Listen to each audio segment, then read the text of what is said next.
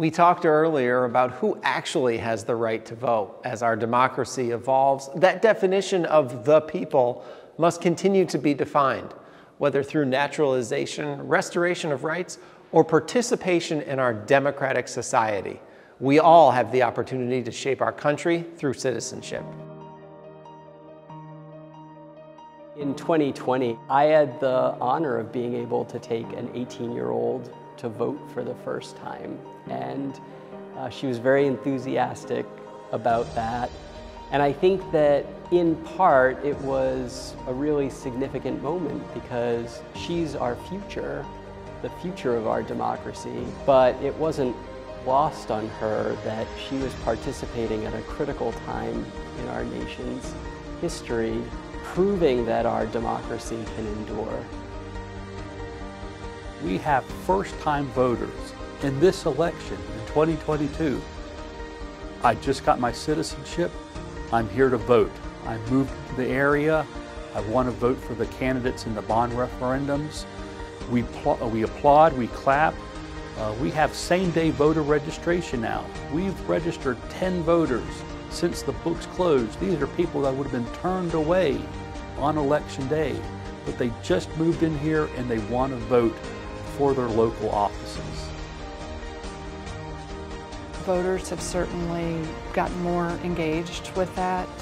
They are motivated to participate, whether they're working for the political parties or they're handing out sample ballots.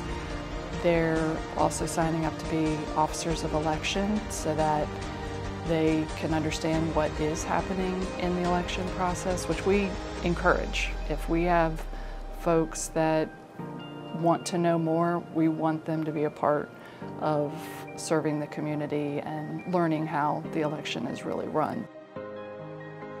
These citizenship classes, so they're called Becoming Citizens, and we are going to offer these in perpetuity in the future. So we hold one kind of semester in the fall and then another one in the spring. It's an 8-week course, and I really want to emphasize that it's 100% free. So we provide all the study material, we provide snacks, and students come and they don't have to pay anything. The actual acts of citizenship are well beyond just voting once every 4, 2, or, as in Virginia, every single year. It is beyond the ballot box. It is how we interact with each other every single day. It's how we interact with our representatives by sending letters, writing petitions, by protesting. By gathering together, we engage in the civic process, in the democratic experiment.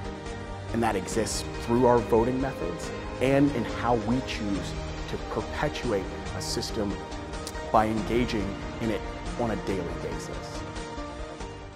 Before we sign off from the Virginia Museum of History and Culture, we want to say a big thanks to our friends here for being so accommodating and allowing us to showcase this exhibit during election coverage. The exhibit is up through December 31st, and we hope you'll make it out to experience it.